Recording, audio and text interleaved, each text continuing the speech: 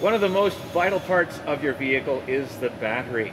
And as we all know, with the cold temperatures, this can have quite an impact on its performance. Just how bad does it affect it? Well, at minus 18, your battery runs about half power as it would at around plus 20 degrees Celsius. So at that point, it becomes really hard to crank. Right, not only that, with the cold temperatures, the oil also is very thick, and that also makes it hard for that engine to turn over. So there are some very helpful things that you can do to make sure that your battery is in good condition. So first off, you can actually check your posts, make sure they're tight, secure, not corroded at all. Right, so those two posts there, the positive and the negative. You also want to make sure the battery isn't leaking from anywhere. In the cold, they can inflate, they can expand, and they do get leaks every now and then. Right. Sometimes they can vibrate too if they're not properly secured. So the battery should have a proper hold down at all times.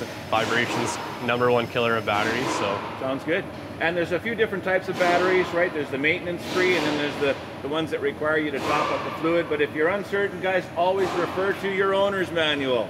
And come get it professionally tested by us. Right. Sooner or later, guys, the battery does go defective over time. 3 to 5 years is typical life of a battery. Yeah, about so. Right. And so before the battery goes dead, maybe what should we do? We recommend getting it tested professionally, #1. If it does need replacement, of course, getting it replaced with an OEM battery, something that's built and proper for your vehicle. For sure.